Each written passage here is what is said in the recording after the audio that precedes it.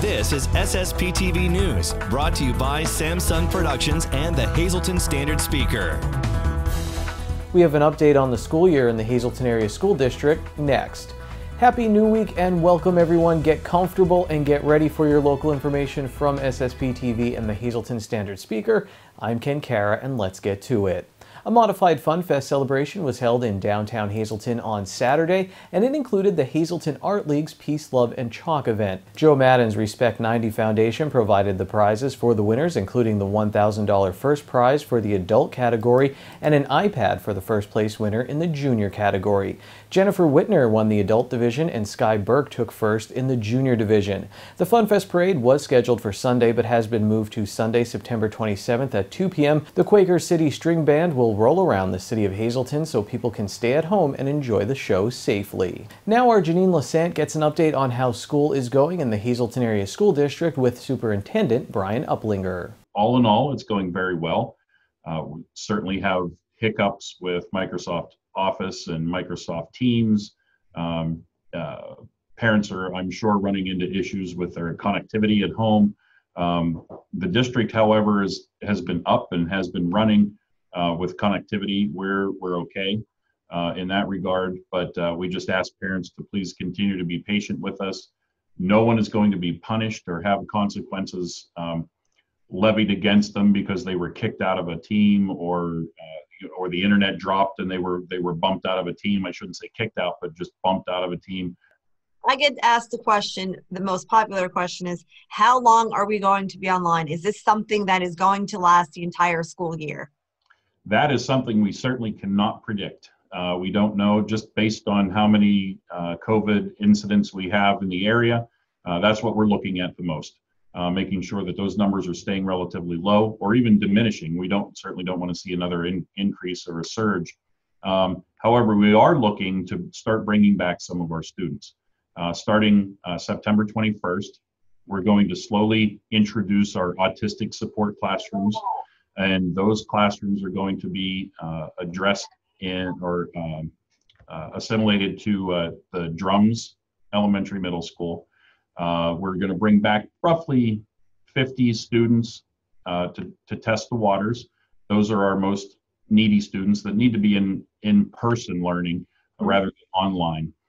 There's a lot of hands-on that they need to have for their disability or ability, which I like to utilize that word rather than disability. And also we're looking at seniors in our shop classes at CTC. And again, that'll be September 21st. We're looking to bring back just our seniors to the shop classes in the CTC and our autistic support students in Drums. And Ms. Yanuzzi, our Director of Special Education, will be making those phone calls to the parents to make sure that they're okay with those students coming back. Where are we at with computers? Right, and again, I have no idea where or when they're coming in, but they will be coming in. We have enough funding to purchase plenty computers for all of the students across the district. So we're just waiting on an update on when they'll be coming in. Hopefully the middle of October will be the soonest. The latest that I've heard is in December, but that could be, again, we may be back by December. However, that doesn't mean that students aren't going to still receive a computer. So everyone, even if we were to come back, a lot of the information will still be online for them. In the event that we have to go back out, everyone will still receive a computer. Okay. If anyone has a concern with their child, with online learning, with any information through this year, who should they contact? What is the order? Right, they should contact their teacher first. And if they can't get their question addressed or their concern addressed, then they need to contact the principal of that school. And then lastly, if they can't get that addressed or their question addressed through that mechanism, through the teacher or the principal, they can certainly always reach out to me. If we were to go back to school, would that be, a process where that would take a week? I mean, obviously it wouldn't be the day after the announcement, but how would they get that information? Right.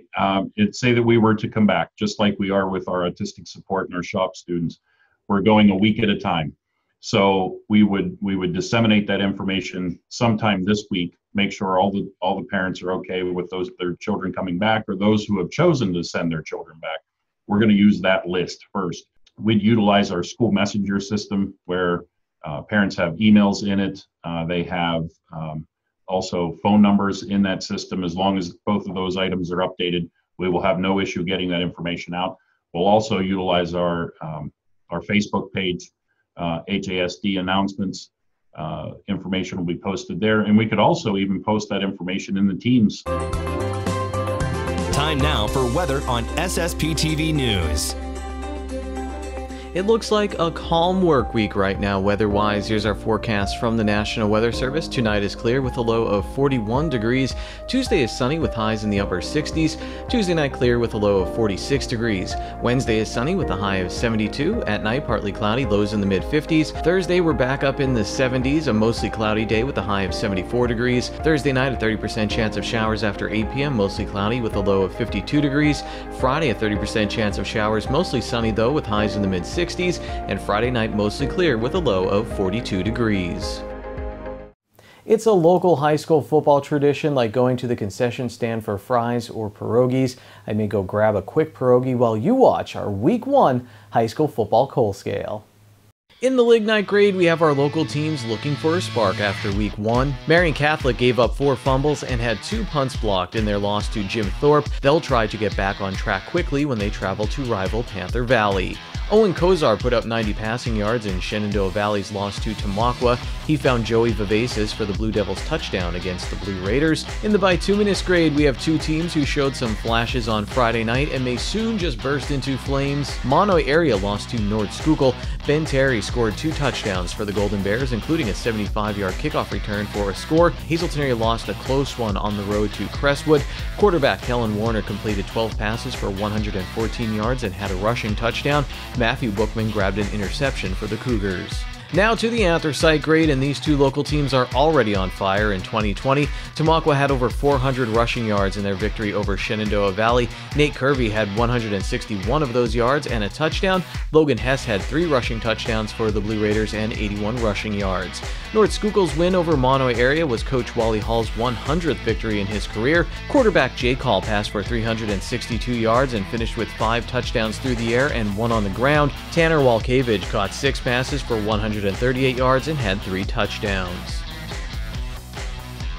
Adding pierogies to my online order. Okay, in sports we talk with a former Hazelton area high school wrestler who's fundraising to help fight cancer, and he's also doing some research of his own. And next we have the story of a local man's legacy living on through a national television show.